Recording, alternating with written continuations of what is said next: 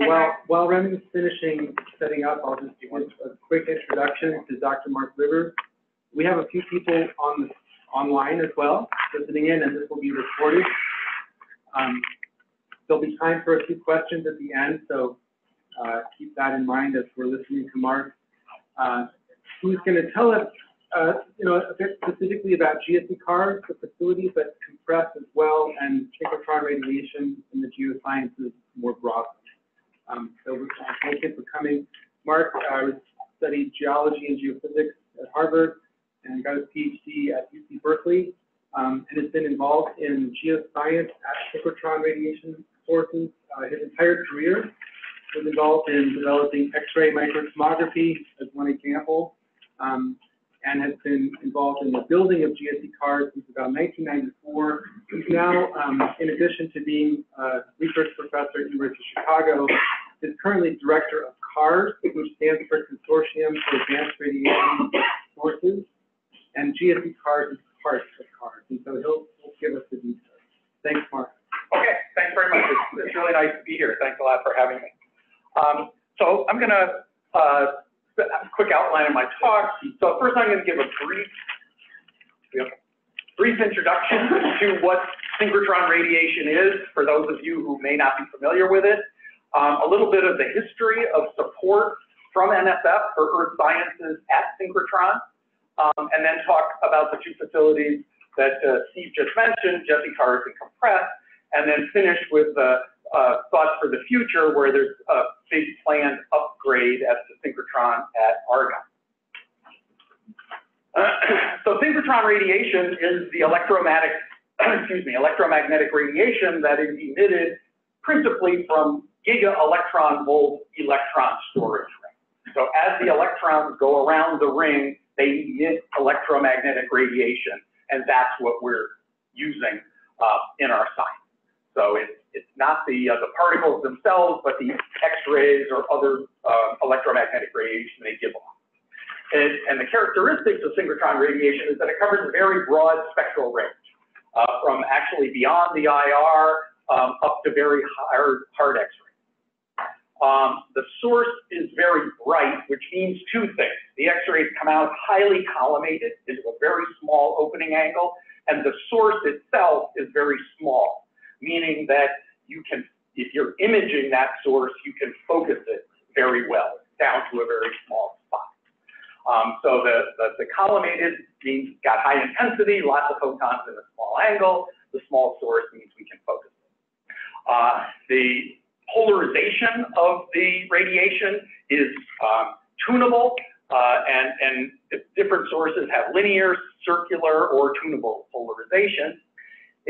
We often treat it as a DC continuous source, but it's not. It's a pulsed source. And for instance, at the advanced photon source, the pulses are about 100 picoseconds long, which is about a centimeter at the speed of light. And there are about 5 million of them a second. So you can treat it, if you're doing an experiment that takes seconds, it's like a DC source, but we can do time-resolved experiments, pulse probe, where we say hit it with a laser, and then 100 picoseconds later see what happens to the target. And the source is partially coherent.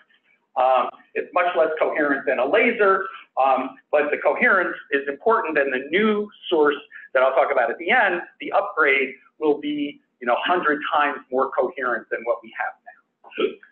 So the radiation is coming out of these relativistic electrons in the storage ring. The critical parameter here is this thing called gamma, and 1 over gamma, and gamma scales as the energy of the machine, times about 2,000. So 1 over gamma is approximately the full width half-max opening angle of the synchrotron radiation. And there's another parameter which is called the critical energy, which is just a half power point. Half the X-rays are above that energy, half are below, and that scales as the square of the storage ring energy and linearly with the magnetic field of the source. So in the US right now, DOE-funded sources, DOE basic energy science sources, there are 3 synchrotrons. The advanced light source at Berkeley, which has an energy of 1.9 GeV, So that's the low energy, soft X-ray, vacuum ultraviolet machine. NSLS2 at Brookhaven is a 3 GeV, sort of medium energy machine. And the advanced photon source at Argonne is a 7 GeV machine. And you see how gamma goes with these. So at the ATS on what's called a bending magnet, the opening angle is about 73 microradians, meaning that 60 meters from the source, the X-ray beam is about 4 millimeters tall. So, you know, it's way more collimated than this laser pointer.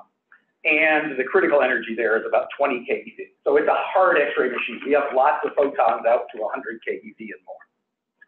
So how are X-rays produced? Very simply, this is your beam of relativistic electrons. This is what we would call a bending magnet, just a dipole magnet. As the electron goes around that bend, it emits radiation in a fan like the headlight on a train sweeping around the corner. Small opening angle in the vertical, that's that 1 over gamma, but a big angle in the horizontal. We also have in the straight sections of the storage ring periodic magnetic devices. This is a device called an undulator, and as the electron goes through there, it goes back and forth, and the radiation from this pole interferes constructively and destructively, which leads to 2 different things. First of all, the beam comes out highly collimated in both directions, you know, orders of magnitude more collimated than the bending magnet. It also has peaks in energy. So the bending magnet beam is a white spectrum, very smooth. The undulator has strong peaks and then no X-rays in between.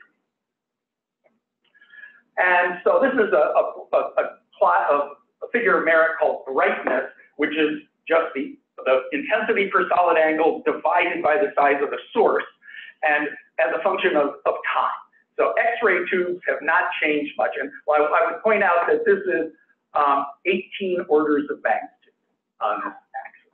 So X-ray tubes are down here, bending magnets are up here, some devices called wigglers, which is like a bunch of magnetic magnets in a row, are here, and the undulators that I just mentioned are here. And yet another generation of sources called free electron lasers are up here. And, but I'm going to be talking about undulators and bending magnets. So history. This was the National Synchrotron light source at Brookhaven National Lab. And it was came into operation, this is the X-ray ring here in 1985. And it was the first dedicated synchrotron light source in the world. In other words, an accelerator built specifically to generate synchrotron radiation as opposed to one built to do high energy physics, and the synchrotron people were parasitic. And I'll show on the next slide, it was also the location of the first geoscience beam line, and that was with NSF.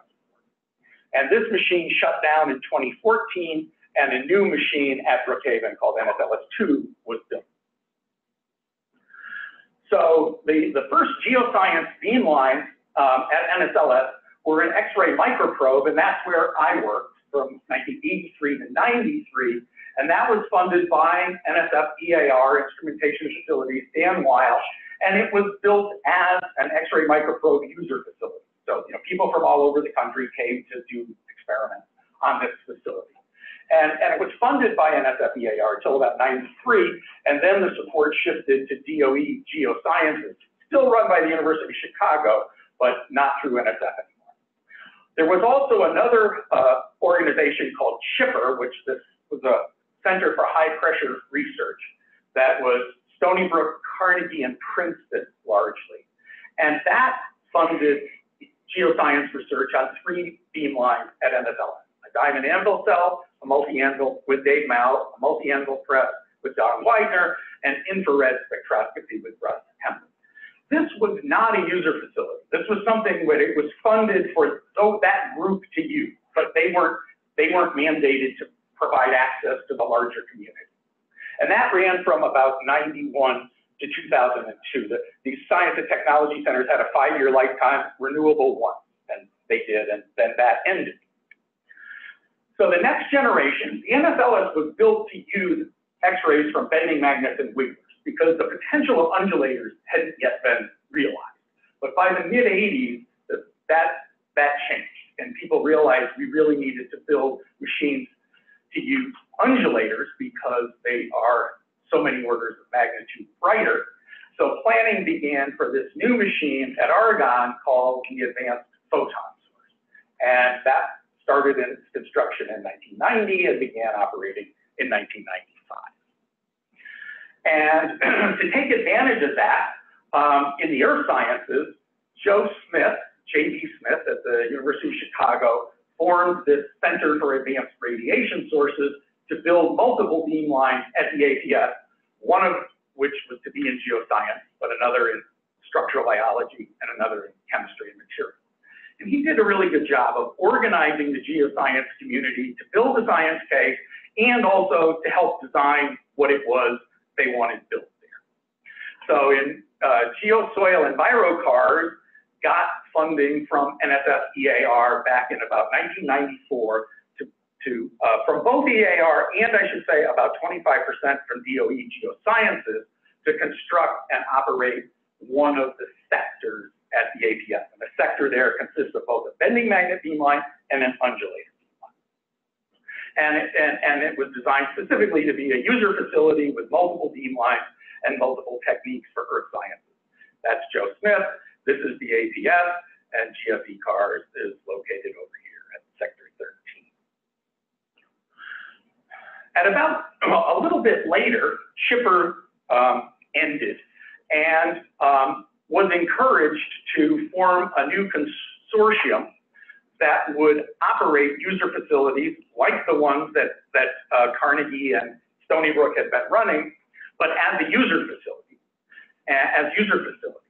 And so this was, you can view it as compressed as the successor to Chipper, and it started around 2002. And its mission is more limited than GFE CARES. It's mostly for mineral physics, in other words, high pressure research. That's not strictly true, but in practice, mostly the truth. And it runs fractions of beamlines at this new NSLS2 ring at Brookhaven, at the Advanced Light Source, and at the APS as user facilities. So at the APS, it's funded, as I said, by DOE Basic Energy Sciences. In other words, they run the accelerator, and they run about half of the beamlines.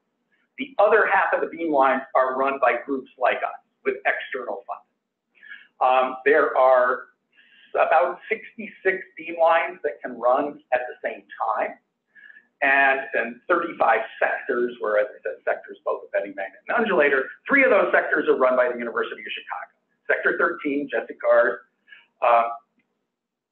Sector 14, which is funded by NIH, and for structural biology, time resolved macromolecular crystallography, and then finally Sector 15, which is funded by NSF Chemistry and Material Science.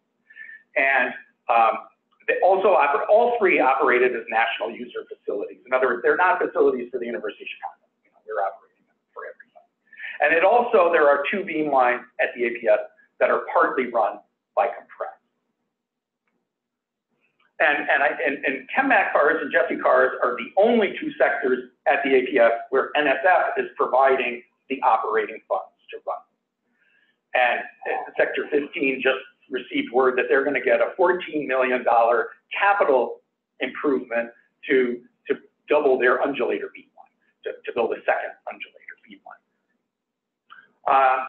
So at GFE CARES, we have 4 simultaneously running stations. 3 on the undulator, 2 on the bending magnet. Only 2 of these 3 can run at the same time. We give out all our time through the APS General User Program. We get our funding from NSF EAR, the lion's share. There's some from DOE Geosciences, and there's been some capital equipment money from NASA, but no operating support.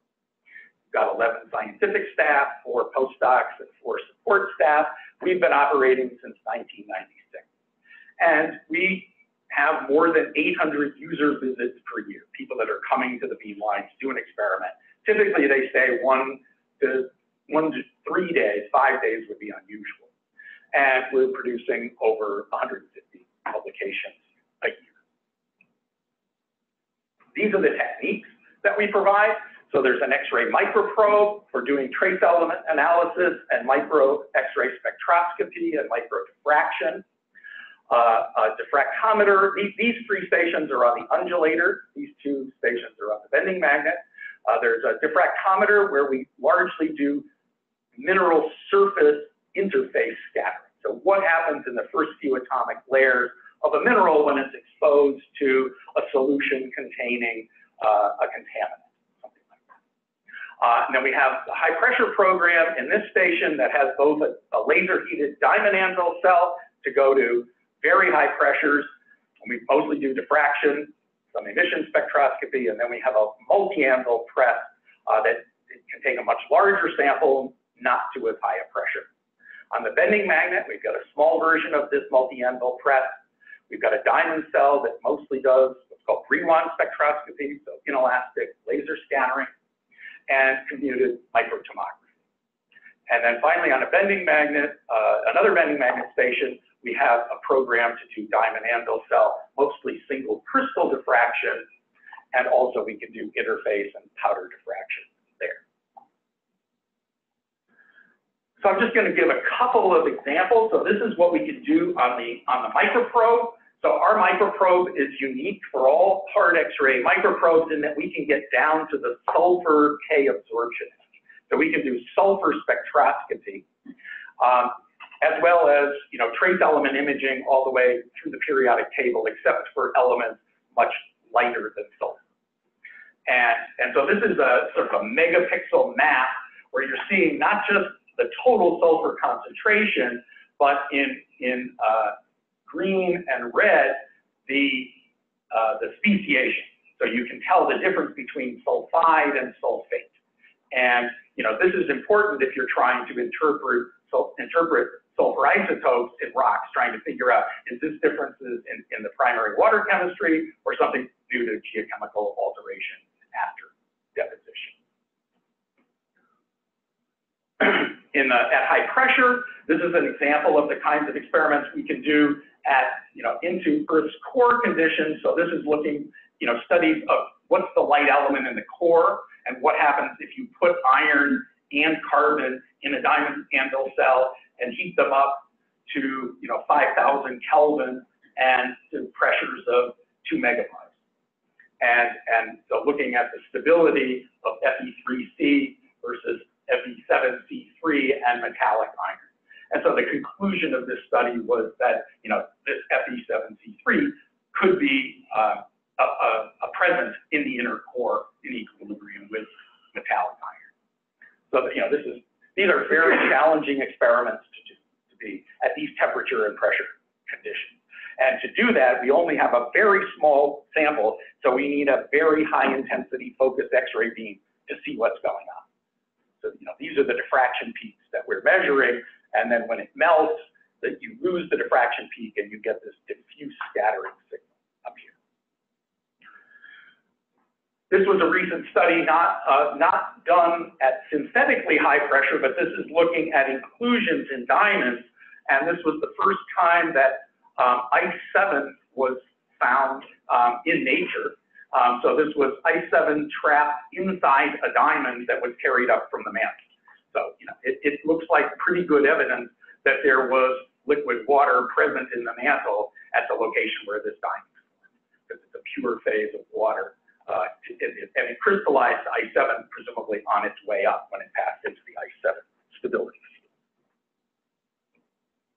Okay, that's all the time I have to talk about the science we're doing right now. Let me just talk a little bit about the funding. So at Jeffy CORES, our funding comes largely from NSF Earth Science Instrumentation and Facilities. It's about $2.8 million a year, and we're in year 3 of a 5-year award. We had been co-funded by DOE Geosciences to the tune of about 25% ever since our inception. And it was viewed, I think, as a model partnership between NSF and DOE. And it was about $900K a year. But in August of 2018, basically, I think the DOE science programs were told that they should end their facility support and only fund science programs. program manager, on the other hand, has said that he would be interested not in funding operations, but in funding technique development or science proposals, and would be able to entertain up to 3 of those at something like $300K a year, which would get us back. And so we followed up on that. We've already submitted our first one, and it's been funded, and the second one has been submitted. We're waiting to hear. So we're hopeful that we're going to get back to the DOE funding that we had in the past, but it's not a certainty. And I want to say a little bit about user funding, right? So a large fraction of our users are NSF funded, and these individual NSF awards are key to the science that's done at the facility, right? We wouldn't be able to do very much science unless these users were bringing in great ideas, bringing in graduate students and postdocs, and so their funding is key to what we do. And over about 66% of our users are grad students and postdocs. Right? They're typically the senior faculty are not the ones coming to the Synchrotron. Steve's the exception. Okay, I'm going to now switch gears a little bit and talk about Compress. So Compress operates a number of programs and projects, and I'll just go through these quickly and focus on the more important ones, the bigger ones. So they operate half of a beamline at the Advanced Light Source for diamond anvil cell diffraction, and that's a sub-award to Quentin Williams at UC Santa Cruz. They operate half of a bending magnet beamline at the APS for multi-anvil work, and that's a sub-award to Don Widener and Matt Whitaker at Stony Brook. They operate a smaller fraction of a multi-anvil beamline at NSLS2, maybe 20%. They operate about half of a beamline. They help us operate one of the Jesse CORES beamlines where we were only doing surface and interface scattering there. We didn't have the staff to help to do diamond cell. Compress has provided 2 staff that let us do diamond anvil cell single crystal diffraction. Then they fund an infrared beamline at NSLS2, 50% of an infrared beamline. A small amount of an inelastic X-ray scattering and Mossbauer beamline at the APS. And the other things are, those are the beamline projects they have. And the other one is they help fund our gas loading facility at Jesse CORES, because we do a lot of gas loading for people other than Jesse CORES, for the rest of the community. There's a project to develop multi-anvil cell assembly at Arizona, and a number of smaller, these programs are things that might only have a lifetime of a couple of years, right? They're projects to try to generate new infrastructure or new outreach. The other thing that Compress does is they run an annual meeting, and bring in the whole community goes to this, and it's where we talk about what are the directions for the facility. I happen to be the chair of the Compress Facilities Committee right now. I think by the end of my current term, I will have been the chair half of the existence of Compress. This meeting, I should say, is important for Jesse CORES, right? We go there, and we don't have money to run our own annual meeting, so we sort of piggyback on this annual meeting that Compress holds. They also fund a number of workshops. This is just an example of one that was for sort of large volume, lower pressure techniques that would be more useful in rock physics that was held at the APS recently. So Compress is very, has funding that's dedicated to funding workshops on either training on existing techniques or exploratory workshops on future techniques. Say a little bit about the relationship between the two, because NSF is funding them both. NSF EAR is funding them both. So we've worked very closely together for many years. As I said, I will have been a member or chair of this facilities committee like half of the time. And our high pressure users are a very large contingent of the people who attend the Compress annual meeting. Compress, I already mentioned, is funding 2 projects right now at Jesse CORES. And we're going to, at NSF, urging in our proposals, in our renewal proposals we received 3 years ago or so, they suggested that we contemplate merging the two organizations. So we're going to hold a breakout session at this upcoming annual meeting to discuss that. Yes. Well, you know, when we went to visit NSF, the leadership of Compress and me, I went to visit NSF last fall, it looked like they were no longer pushing for this. They realized that the cons probably did outweigh the pros. But we're going to still have we want to hear what the community has to say about it. Okay, and now I'm going to finish up the talk, talking about the future of a major project at the APS. So there's a big, it's called the APS upgrade, and it's what's called a multi-bend achromat upgrade. Basically what it means is they're going to replace the entire accelerator, which is 1,100 magnets. I mean, it's 1.1 kilometers of close-packed magnets. And it turns out there's a new design where you can increase the brightness of the ring by making the electron beam much smaller if you do like a 100-fold increase. And I'll show that in some later slides. So this means the APS will shut down for 1 year, starting sometime in 2022. It became an official DOE project, what they call Critical Decision 2 this year, and it's got an $815 million budget, which is more than 50% more than it cost to build the APS originally. But it's going to have this enormous gain in science capability, because it means that, you know, we can put 100 times more X-rays in the same focal spot size that we have today, or we can make the beam 10 times smaller in both directions with the same number of X-rays in the spot. To take advantage, however, we're going to have to replace our beamline optics, mirrors and monochrometers, to take advantage of that increase in brightness. If your mirror has, you know, slope errors in it, wobbles in it, not perfect, it doesn't preserve that brightness. And it's a real challenge because the beam is 10 microns, 60 meters away. And so your slope errors have to be less than 10 microns divided by 60 meters, which is nanoradians. And we have to get better detectors. So this is where NSF, you know, support is important, because the APS isn't going to do all of this for the partner beamlines like us. They'll do it for their own beamlines to the extent that the project has money for that. But it's mostly synergy between the mirrors and monochrometers for those other, the other users, like the DOE would like to. Yes, yes, we all would go to the same vendors to buy these things, which is itself potentially a problem, because there's, you know, at the same time the APS is doing, well, I should say right now, the European equivalent of the APS, the ESRF in Grenoble, just shut down to do this same thing, right? So they're buying all their optics right now. And then the Spring 8, the one in Japan, is going to do the same thing. So it's going to be. Is there a supply problem then? Would there be a supply? I think there's money to be made, and there are vendors who are pushing to be able to get their metrology good enough to meet this demand. So I don't anticipate a crisis, but it might be some delay. You know, that already mirrors like they might take a year to deliver. Okay, so this is just illustrates. This is what the electron beam now, not the X-ray beam, but the electron beam in the APS accelerator looks like this right now. It's a pancake. So it's like 10 microns vertically and 250 microns horizontal.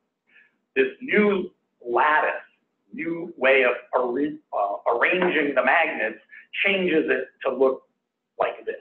So it's essentially now a round source. So when you try to image this onto your sample, you can focus the beam really nicely in the vertical, but you get a blurry focus in the horizontal because it's so big. But once we do this, we can focus it very well in both directions. So on that figure of merit that I showed you, you know, today we're in this 10 to the 20th down 10 to the 19th range. We're going to be up here with the upgrade. And this is a plot that just shows more sources comparing. For instance, these are the undulators at Brookhaven, which is a very low emittance machine, not as good as the APS will be, but you can see that, and this black line is the APS today. So the NSLS2 is a preferred source below 20 keV. But with the upgrade, the APS will be the preferred source over the whole energy range from 5 to 100 keV. So a few examples of what is it we're going to be able to do with this upgraded source. The first, and I have another slide on this, is terapascal studies in the diamond animal cell. So we've already got the technology to push the static pressure up by a factor of 5. But the size of the sample that's under that high pressure condition is submicron. And so we need to be able to focus the beam down to submicron if we're going to just measure the stuff that's at high pressure. For spectroscopy, we're being able to push right now, our microprobe is at about 2 micron spatial resolution. We're going to be able to get to sub 500 nanometers, probably sub 300 nanometer microprobe, and to do these kinds of experiments with greatly enhanced sensitivity. Surface and interface, we do a lot of this work that we do on surface and interfaces. The beam has to come in at grazing incidence to the mineral surface, which means it spreads out, which means you need a big crystal. And so that really limits the kind of minerals we can study, because we need to be able to find some mineral that makes 2 millimeter, 3 millimeter crystals. And that throws out a lot of a lot of minerals just don't make crystals like that. But if we can get it down to 300 microns or 100 microns, it now opens up kind of science that we can do. So this is a illustration of what we've done today. So this is a diamond anvil cell, and conventionally, you would squeeze the sample between this diamond and this diamond. But instead, what we do is put 2 nano diamonds in here, and the sample just goes in between those. So it's like a double stage diamond anvil cell. And with that, we've gotten gold to 1 terapascal, right? 10 megabars. But the only thing that was, in order to get a good enough scattering signal to see it, it had to be gold, or in this case, it was radium. Very high density, very high atomic number material that scatter X-rays really well. But we want to be able to do this with SiO2. And for that, you need to be able to put many more X-rays into that small spot. Yeah. And finally, I'm just going to finish with Carl Agee sent me a few slides, a couple of slides on, what compressed views as what directions they might want to go in the future. One of which is dynamic compression. The high pressure experiments that we've been doing at the Synchrotron have largely been static high pressure, right? Either squeeze something in a diamond cell, squeeze something in a multi-anvil press. A lot of important natural processes are not static, they are dynamic collisions. And also with dynamic compression, you can get to states that you can't reach with static.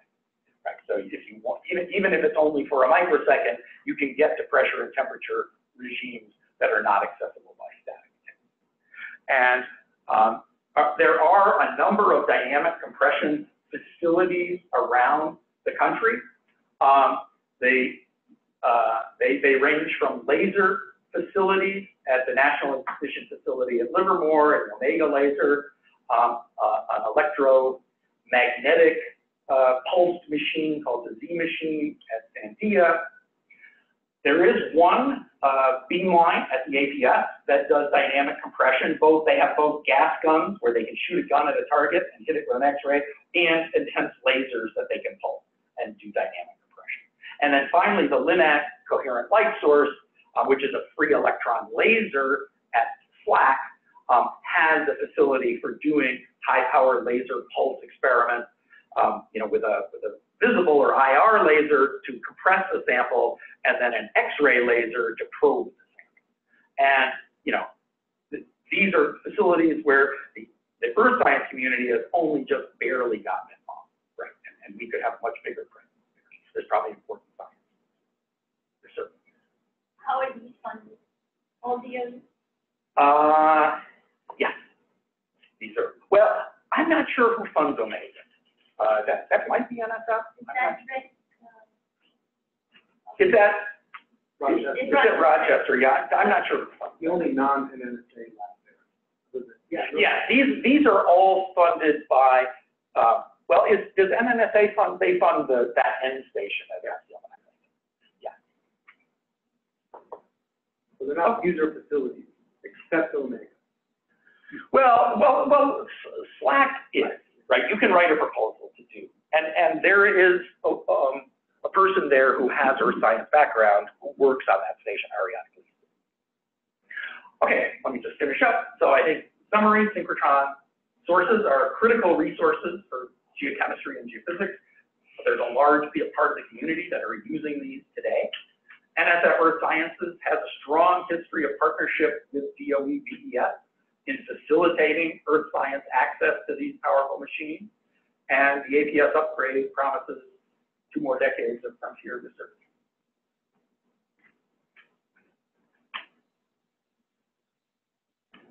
Thank you, Mark. So we have a few minutes to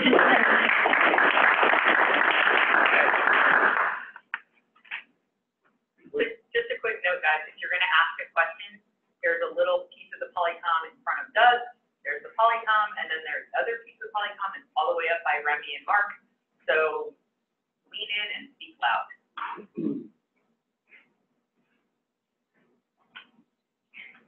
So I understand users who want to come and take advantage of the facility write a proposal for time, but they do not pay a user fee to access the instrument. Is that true? That's true. They pay just their travel and, the cost it takes them to get there. So that's a little different from many other facilities where they do pay user fees. I guess I'm wondering what is the rationale for that model? It's been a subject of discussion with NSF historically. It was basically laid to rest quite a few years ago when DOE doesn't want to have people charging user fees to come there. It's not their policy that you have to pay users. And MSF has accepted that. Yeah, that's an important point, that the time actually comes from the DOE. Right. Right, so. Yeah. Right. I mean, if we were a conventional outside partner, we would get 75% of the time to do what we want, and we have to give 25% to the general user community. As it is, we give 100% of the time to the general user. Some of the upgrades you'll do as part of the APS upgrade are obvious that you need to do them, but during the course of your last award, you made some upgrades and new developments. I just wondered how you decide what to do, both in hardware and software. Does it come from the staff or the users? Or? It basically comes, we don't have a very formal process for that, but it comes from interactions of the staff with the users. The users come and our staff typically are working with them all the time and talking to them about, what do they wish they could do that they can't do? And so that's how most of that gets done. Then you decide, or you have a committee? Or? Yeah, we have internal in CORES, we make those decisions, and if it's something that's going to take a big chunk of money, then it goes in the next proposal. Right? So we always have forward-looking projects in our funding proposals, upgrades of equipment. It's a relatively small part of our budget, equipment upgrade. It's on the order of 350K out of 220. Yeah. How does the timing of the upgrade mesh with the next time there'll be a recompetition for who runs the lab? And are there any complications there on the horizon? I mean, how much longer does Chicago LLC have that contract? I don't have that number on the top of my head. It wasn't that long ago that it was recompeted, but time flies, and I don't remember if that was 5 years ago or when that was.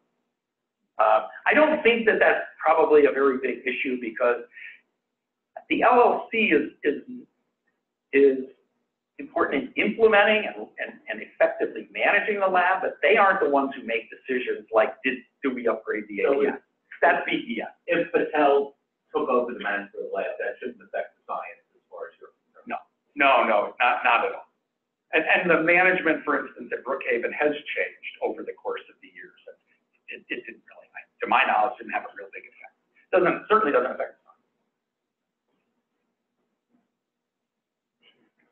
the sun. Users demand how your facility meets the demands of the users. So everybody, if they request, they always get what they Oh, no, I should have said, no. We're oversubscribed, significantly oversubscribed. The undulator beamline for the diamond anvil cell is like a factor of 3 oversubscribed. And whereas the bending magnet, it might only be 20% oversubscribed. And on the diamond anvil cell now, we've got to the point where users get 1 day.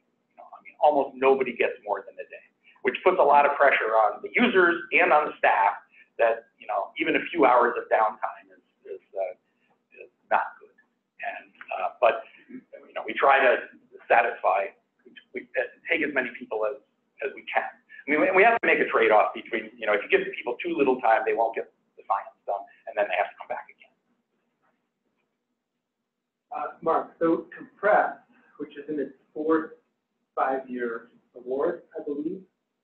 That sounds right. Is an EAR facility, and yet there are sub-awards of Compress which are facilities.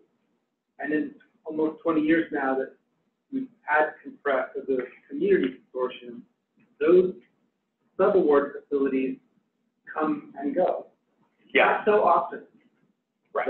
So could you tell us briefly how facilities under Compress are created or sunsetted? Sure.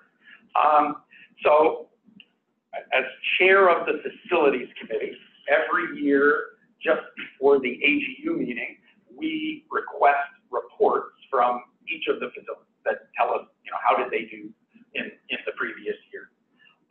What are they planning to do in the next year, submit a budget, and so on.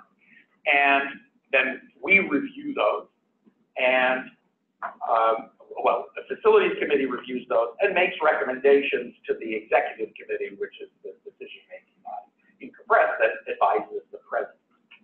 And there have been cases where we have sunsetted facilities. There was a diamond anvil cell program at the NSLS, at the NSLS2, that did not appear to be competitive and was struggling, and so we decided not to support that anymore. Trying to think of, and the facility to add single crystal diffraction at the APS was a new facility that's only been running for about 3 years. That responded from proposals. So Compress solicits proposals for new facilities and for new other kinds of projects. They have an infrastructure, EOID, infrastructure, or Education Outreach and Infrastructure Development Committee, which solicits smaller proposals each year for projects that, like I said, it could be instrument development, variety. But facilities are competed annually. Basically, yeah, they are. They're and then, of course, they're more seriously competed when Compress puts in its renewal proposal, right? Because then it's not just the people on the Compress Facilities Committee, it's the peer reviewers who are passing judgment on what's been done and what's proposed to be done. Yeah. You described the advances you will be making in your facility. Can you say what that, in sort of general terms, what that enables you to do? Questions you could ask that you couldn't answer now with that? What does that get you to? What are the sort of big scale questions that you've gotten to now because of the technology? Yeah, I mean, I think I give one example is going to much higher pressure, right? I mean, we can get now with pretty valiant effort, but not impossible. We can now say what's happening in the core of it. We can get to those conditions, but we can't get to the conditions in the larger plant, which would be a good thing. And we also can, but you will, or can't? Yeah, exactly. That's what I was saying with this compound diamond, technology and a much smaller X-ray. Yeah. One of the things that, one of the research areas that I'm in, that I personally supervise, is computed microtomography. So, looking at 3D microstructure. And we're now beginning to do that in real time, right? To be able to do time result measurement of fluid flow in porous medium. And so, we can image, take a full tomography data set every 5 seconds. And, so we're not looking at ultra fast phenomena, but looking at, how fluids are flowing through porous medium. That's something that, we'd love to be able to push that time resolution down much faster. One more question? Yeah. Quickly, Sure. given how, the high pressures you'll be able to go to with the new beamline and this double diamond thing, any thought on asking for NASA, some partnership with NASA? Because this would really impact sort of what people think about it. Yeah, and we have had success, quite good success, in getting NASA to invest in new technology, right? So one of the things that we did back around 2012 was we took our undulator beamline and we built 2 undulator beamlines. So the microprobe can run 100% of the time while we're doing the diamond anvil stuff. And NASA paid a third of that, which was like $700,000, right, that NASA put in on it. We have current NASA funding that's aimed at developing technology for sample return, right? Because this is a great place to bring a sample when you first bring it back from another body. Where we have not had success is getting NASA to support operations of the facility. They really don't have a program that's aimed at that. It would be, I wish they did. Certainly, there are a lot of NASA investigators who benefit from our beamline. Yeah. So we recently learned about the development of the exascale Aura computer at Oregon. Right. Is that going to have any influence on the science that you can do with Jesse cars? That's a good question. One of the things that's happening even today, but it will happen even more with the APS upgrade, is we've got this flood of data, right? We've got detectors now that are pumping out. I collected in the last round, this fast tomography I was just talking about, right? One day you get 5 terabytes of data, and it's getting beyond. You can't just send users home with that anymore, right? They don't have the resources to be able to handle that. So we need to be able to do it outside. Whether it's Aura is a good question, because the whole model of the way that DOE supercomputing facility works is you submit a proposal and you get time a few months later, right? And what we need is turnaround in real time. But as they retire older machines, some of those are good enough for what we need. We don't need 30,000 cores. We'd probably be fine with 1,000 cores. So yes, data management, data handling is a big issue.